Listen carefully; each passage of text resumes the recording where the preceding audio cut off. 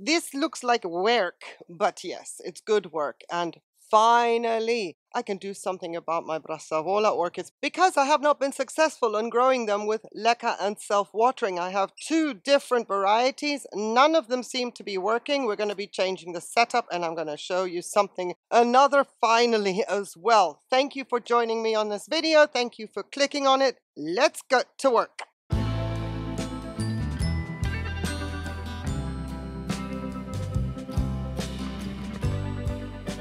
This is my Dendrobium tetragonum variety giganteum. It's a little pocket rocket when it starts to grow a new growth, which it hasn't for an entire season. And it's quite disappointing because one of the fun parts about this orchid is the speed at which the new growths grow. You can measure them day by day, 2 centimeters, maybe 3 centimeters per day until they reach their mature size. And por fin, we have ourselves a new growth. Probably not that obvious, but I am pointing it out right here. Yes, I just said it was going to be a quick grower. It just takes a little while to come out of the gates, and then it's just grow, grow, grow, grow, grow. So happy to see this. I would say that it took a rest, maybe, for an entire year. However, it bloomed continuously as it should, despite not having a new growth to work with. I don't want to get ahead of myself, and I'm sure it's not going to be visible here at this point in time, but I did see something else so minute, so tiny, that I'm probably doing wishful thinking. It is possible that one of the tiniest growths in the back is starting another lead, which would be awesome because I always got 2 growths out of this orchid when she first arrived in my collection in 2018. Then the next year I had a single growth and a single growth. Then she skipped a year. So here we are. At least we have 1 to work with. That just out of the gates, because if we're going to say finally when it comes to a thumbnail, then tetragonum fits the bill. Right, now onto my quick little theoretical explanation of my Brassavola hybrid here, Brassocatlia gyrakiku, and a Brassavola species. This is my chordata. The gyrakiku to the left, something was in the rhizome. Couldn't quite determine if it was fusarium. Either way, there was a problem, and my big gyrakiku fell into 4 pieces, 2 of which are in rescue mode. They always feature in the rescue mode videos, somewhat progressing, very, very slowly, but progressing. That's all we can ask for. And my kiku here, same thing, progressing. It's taken quite some time. Now, I also say finally with this orchid because there is a new growth coming that looks marginally better than the one that's right here. And this piece, it's the first new growth in a very, very long time. Yes, there's 2 pieces in here, but it gives me hope that we're on the right track.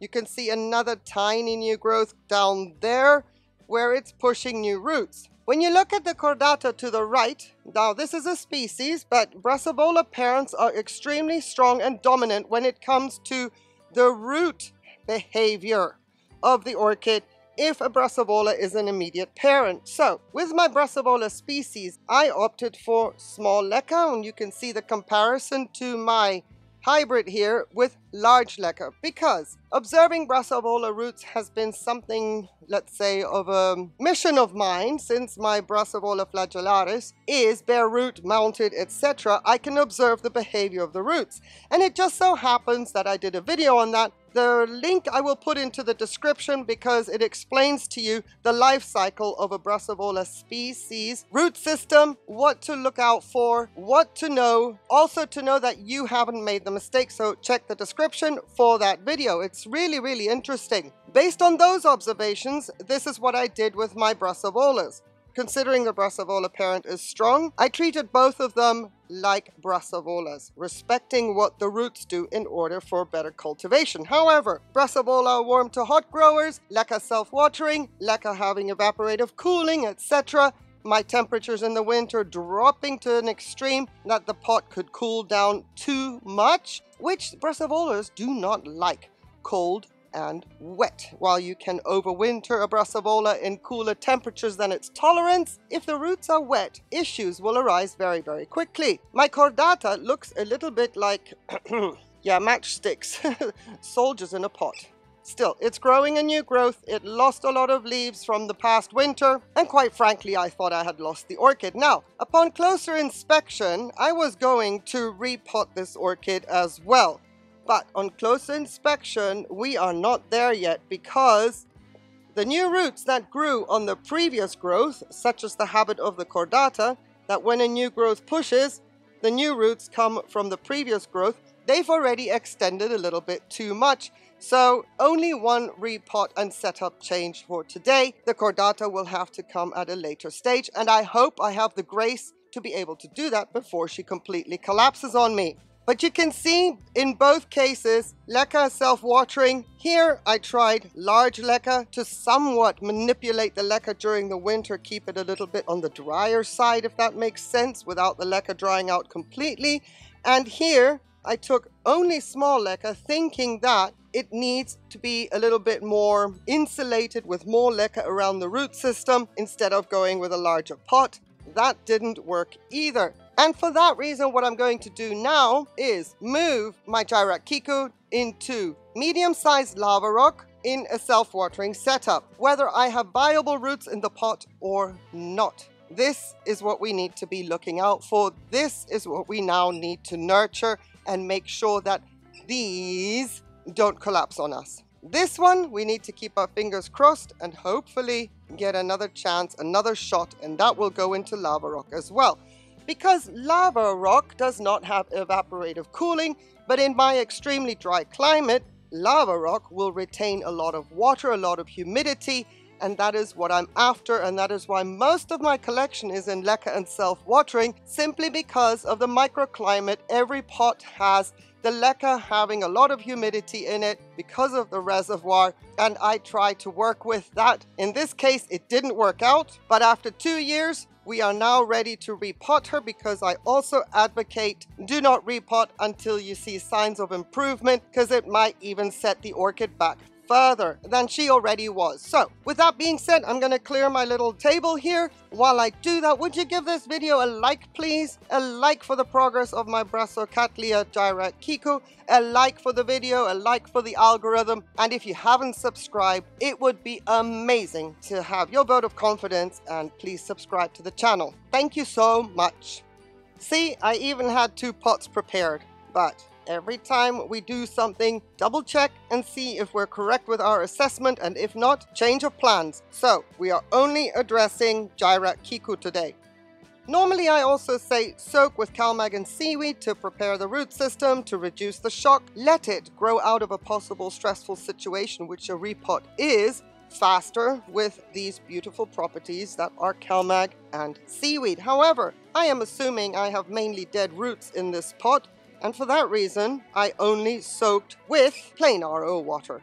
Now, because that root tip is uber duper precious to me, I'm going to start picking away at the Leca, get rid of it, so that when I remove the tie, I'm not jiggling anything around that root tip that can be avoided, just on the assumption that there's nothing else in the pot to work with. Now, I am not anticipating any of the roots, if they are alive in the pot, to die on me just because they're going to go into lava rock, because I am going to be able to keep it quite wet during the next 6 weeks. However, that is an assumption, and until we don't get in, we won't know. So everything that I can see and identify is going to be protected from any abrasions. As you can see, it's a new root. It is not absorbing much water at all. If any, Brassavola roots, when they're new, the first year, they won't absorb. Unless, of course, you get them into the media very, very quickly and keep the media super wet, and that'll adapt them faster as well. But for the most part, Brassavola roots, first year, If this orchid were to be mounted, whoa, broken pot, so also good timing. So if this orchid were to be mounted and the new root system were growing, they would have the Teflon effect for an entire year. And as assumed, let me get my support, because yes, we want that. As assumed, we've got nothing. Nothing. So just as well, we went with the conservative approach of don't waste resources, don't waste product. One viable root another one growing. That's great. Oh, if we turn the corner, root tips. Awesome. So I'm not chopping any of the old roots away. This is not about cleanup. This is not about stressing the orchid. This is about getting her into a media that I can easier control in the winter time, which is lava rock. And my intention being, let the roots grow into the lava rock and I can keep that lava rock drier during the winter. Seeing as it does not have any wicking efficacy, if I am not going to keep the reservoir wet, then it's going to be able to dry out. Am I concerned about the Velamen growing into a wet environment and then failing during the winter? Yes, to a degree. However, I think that it is much, much more feasible to save a root system when it comes to Brassavolas by keeping them drier as opposed to the risk of having them wet and knowing you're going to lose them and you're going to start from scratch every single year. I'm using medium lava rock because I don't want any new roots to have to travel a long way to find their way into the pot. I could go with large lava rock, but in my dry climate, again, I'm trying to protect against roots frazzling out before they get down into the media. Medium lava rock will also give me the opportunity to take advantage of the water retention during the hottest months of the year. And if I used larger lava rock, it would increase my workload because I would need to do more flushing and more watering, because large lava rock in a hot and dry climate like mine behaves much like bark. It'll take in the water and it will evaporate very, very quickly, possibly also leaving salts behind in these crevices. Because when a root system is that minimal, then of course there is not going to be much fertilizer uptake at all. However, we do need to put some fertilizer into the pot to be able to support the orchid in what she's doing. Even though the measurements are so minute, lava rock has a tendency to grab onto salts that aren't absorbed. It's going to be a fine balance, but it is something to be mindful of, and then we can take it from there and hopefully get it right. And we would like to avoid hair. Why not? Let's get our orchid. I'm going to secure her right now because that root tip is going to have to be protected when I put the lava rock inside. We're going to be using water, but I want to make sure that my orchid is somewhat secure because I'm going to be putting like a little lava rock mound over that root tip. Meanwhile, the old lava rock was also dry, and with that, we've just made it nice and wet. I like the fact that the orchid is lower in the pot. That'll work in our favor come next year when it is nice and warm and toasty and dry. So that is intentional, trying to think ahead here. And we'll just make a little snug little area around that root tip. Protect it from anything that's going to come down bashing on it. Maybe this lava rock is not heavy enough, so we have options.